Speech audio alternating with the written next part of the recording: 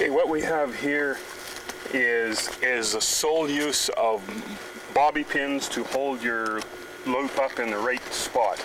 You want to keep the snare off the ground if you possibly can. Next time we come through here, we might have snow up to here. If the bottom loop, I feel, should be off the ground, if at all possible.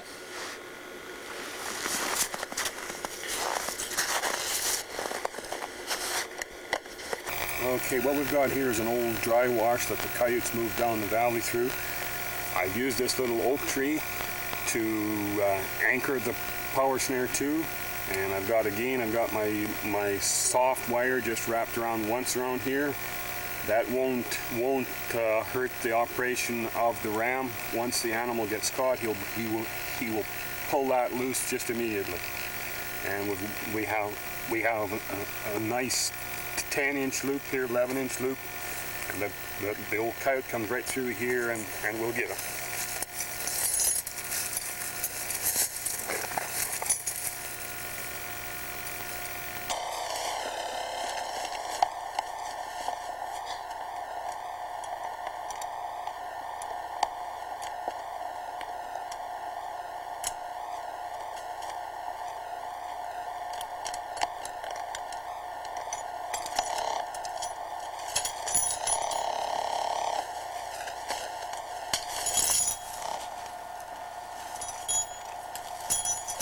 Okay, you see how I've used the hairpins again to set your snare up and hang it out wide. I've got one hairpin right here, and I've got one onto this here tree here. We have lots big enough loop here. The coyote's going to come through, and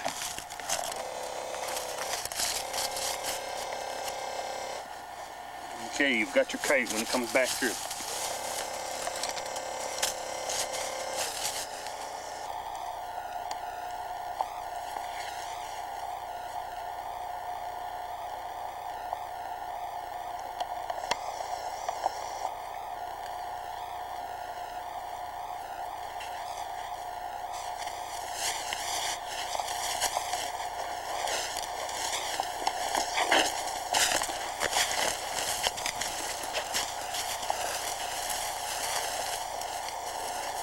Suppose most of you trappers are going to wonder how we're going to use a power snare out here in the middle of the bald prairie. Well, I've caught a lot of coyotes, fox, and badger in old badger holes. The main thing is, as the coyote comes through here, there's a little bit of grass here, there's a fence behind me, and this is their travel way from one valley to the other. The coyote normally checks out old badger holes. I'm not sure whether he plays with the badger or what, but if you put some good lure down that hole, you will catch a lot of fur. Normally what I do is I use an iron stake with an old snare on there, and I stake it right down. Okay.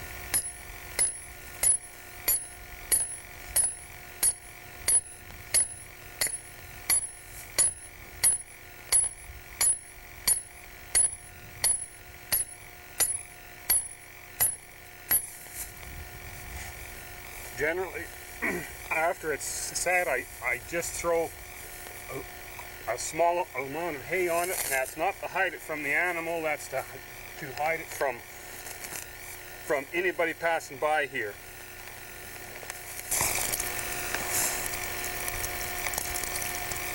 Now, if you pour a real good liquid bait down there, and you put your snare back in the hole, and what you're trying to do is to fill the whole hole with your snare. So when the animal goes down, he's going to get it around his neck, and he's going to feel it and back out. Set off the ram, and you've got your animal.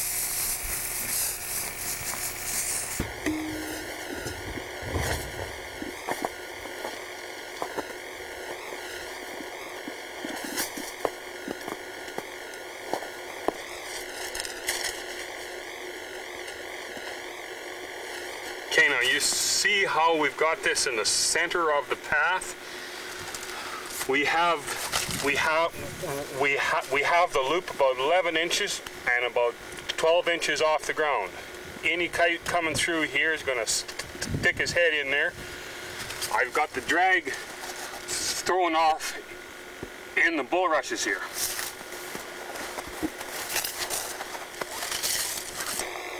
Okay, what we got here is a spot where the coyotes are coming off the ice, going up a draw here.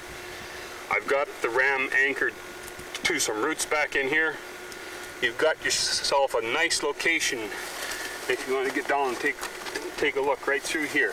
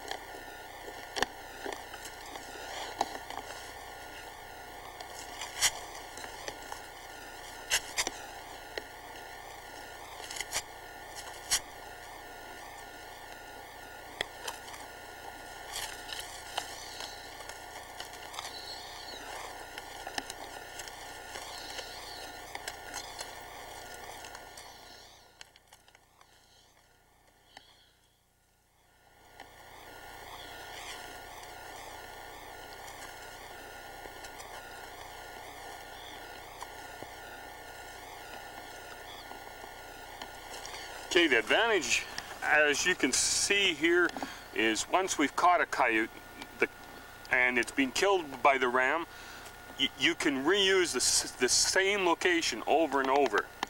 Ordinary snare, as many of you know, once you catch one, he chews the area up so bad that you're never going to catch another coyote there. Okay, we're going to go over here and set a couple more. There's 4 or 5 coyotes coming through this area, and we want to pick up 2 or 3 more of them.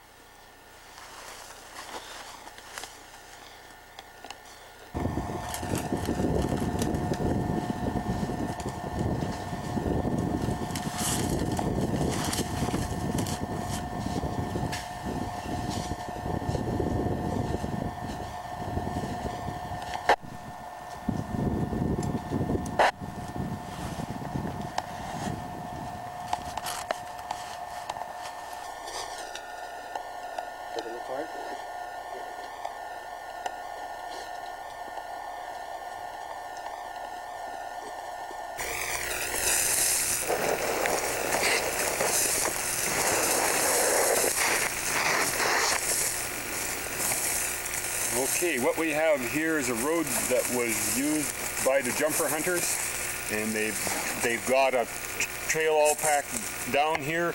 I've used a small oak tree to fasten my ram power snare upright to, and I've got it right in the center here. I've hauled in a little bit of scrub here to fence him down, so when he's coming through, he's going to get her. And on the other track, I've got another one. That's the biggest shortcoming I've seen to most young fellows starting out to snare is they don't use enough snares. They'll have a cow as bait and they'll only use 1 snare or 2 at the very most. They should be using 5 or 6. And here again, I've got the ram fastened up to a few small trees. Okay, what we've got here, if you remember a while ago on the film, we showed you, we shot this setup here from the other end of the road. It's going to show up a lot better if we film from this angle this morning. I had 1 snare over there on that side of the road, and I had 1 on this side here. We're using the 3/64 steel cable because, as you can see, we have all kinds of deer track here, and a 3/64 won't hold the deer by the foot. What we've got here is a fox that came through, got it, but wound up, set her off, and we got a real good height there.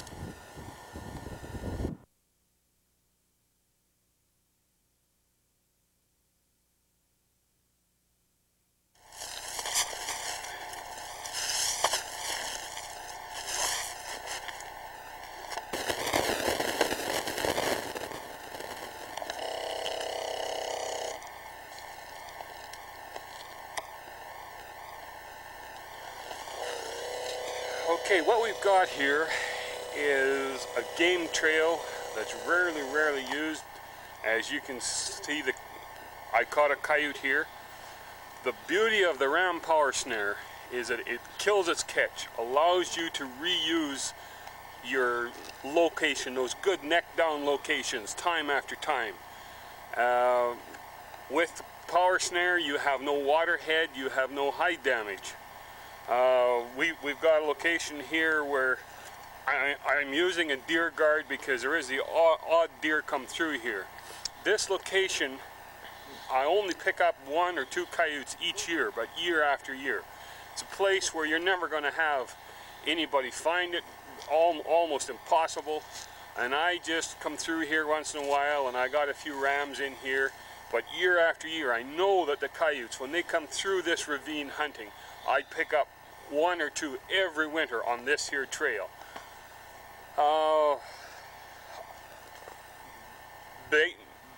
Basically, all I've done here is I've got the ram wired up here. When he gets caught, he's going to break that loose. Wrapped a couple of 14 strands around here to hold up your snare. I've got a hairpin holding it open there. This one will net me another coyote before the end of the season. This is relatively early in the season yet.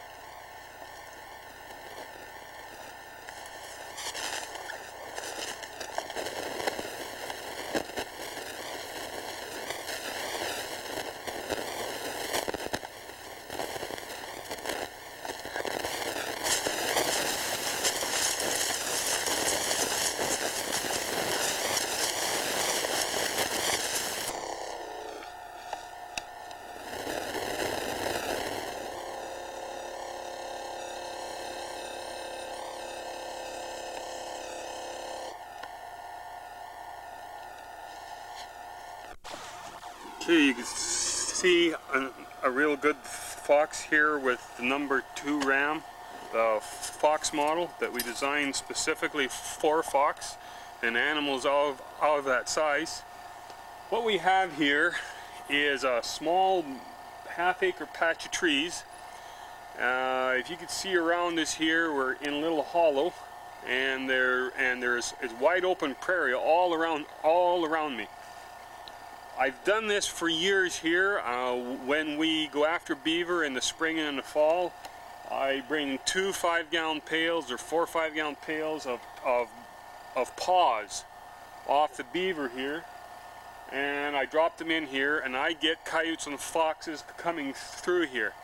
This is another real good method of catching only the species of animals you want to catch. There's no reason to ever catch anything else except what animal you've set for here. If you notice in this location here, this is another point I want to bring up, was you should always have a backup set. In a location like this, you see I've got another one down the trail here. I possibly could have had another one over here. And I've got 2 more over on that side. The bait pile is just down here about 30 steps away. When you limit yourself to 1 or 2 power snares per location like this, you're really selling it short. If you keep these bait stations here year after year, the animals are going to filter through here, and not only singly, but they're going to filter through here in family units, especially in the fall of the year. It's not uncommon to catch doubles or triples at locations like this. Should talk about is cable size. You've seen in some of the shots where I've caught fox and coyote with very light cable. The ram gives you that option. Any trapper that has used snares extensively, I have trappers coming to my shop that's the feature that they really appreciate about the ram, is it enables you to use lighter cable. We use a 3/64 cable. We've used it for 2 years now.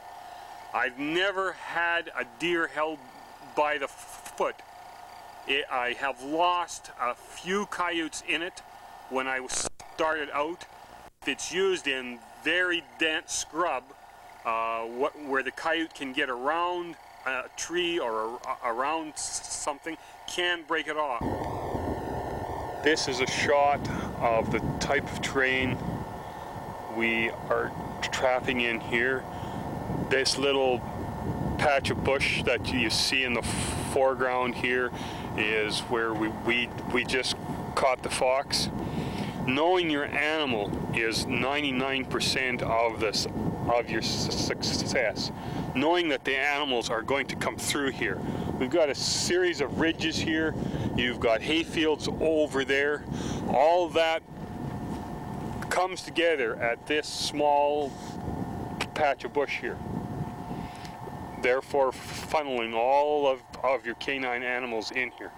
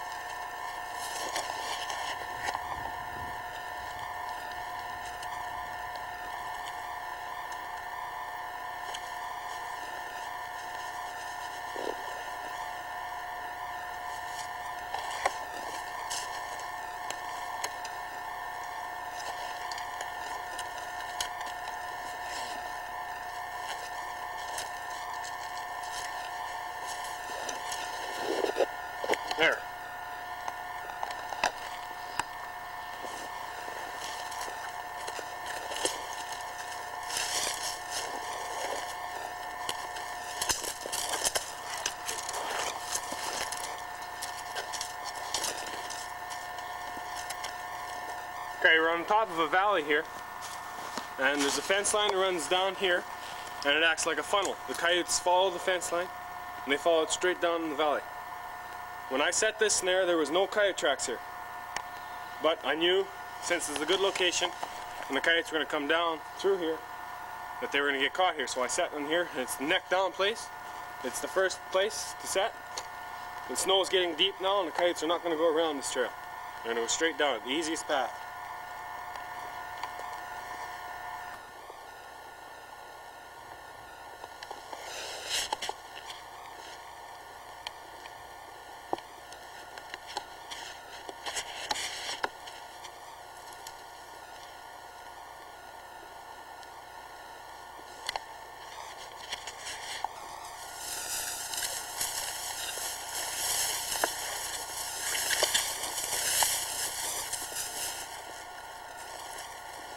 What we've got here is a path I made in the fall in September. I use my weed eater. The coyotes come up and down this road here. I have no way of using a power snare on this old trail through here. So what I do is I made this trail in the early fall with the weed eater. I usually catch 2 coyotes on this trail each winter. I try to set back off the road here so nobody will be able to just easily see it when I catch a coyote. This is one of the things I've been doing for a number of years. Once I get a trail like this, I want to pull them coyotes off that road. What I use is beaver tails. I keep them frozen all summer long in the same freezer as I store my fox and coyote urine. There's quite a strong smell of urine on them. Once I cut this trail out in September, I'll throw 3 or 4 of these along the trail. Why I use beaver tails is, number one, if I used a big chunk of meat like a beaver carcass here, it would attract ravens, magpies, and also attract humans. Beaver tail does not rot very easily. The coyote and fox in that time of the year are in their transition period from pretty much a vegetable, plant matter diet to animal matter. The beaver tail, I've had them dragged out